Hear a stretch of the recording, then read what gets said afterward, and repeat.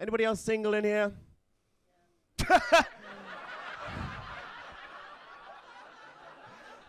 Oh, babe. Oh, oh, man.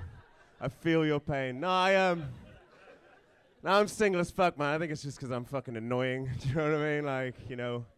But I went round my crush's house the other day. Like, I was crushing on this girl, and she's like got this lovely like Scottish accent that's just like so lovely. She's really nice as well. And you know when you're like getting to that point and you're trying to gauge whether or not you should shoot your shot.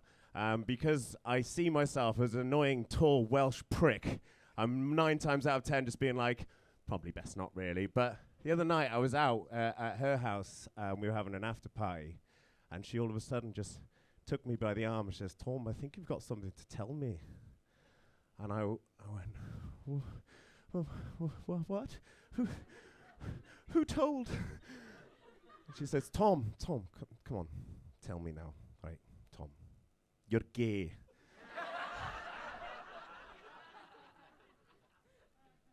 And because I'm embarrassed, I was like, oh my God, thank you so much. This is such a relief.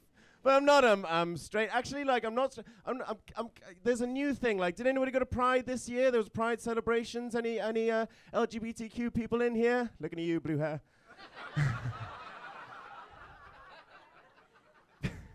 But I went and I discovered something new. It's not just LGBT. There's Q as well, which means queer or questioning. And I don't know about you, but I've been questioning my sexuality my whole life. Just anytime I see a film with Ryan Reynolds in it, that man makes me moist. I don't know about you. And thank fuck I'm not colorophobic, which is the fear of clowns, by the way. You're upsetting a lot of people with this shit. I'll face it away. You can't hurt me anymore, clown!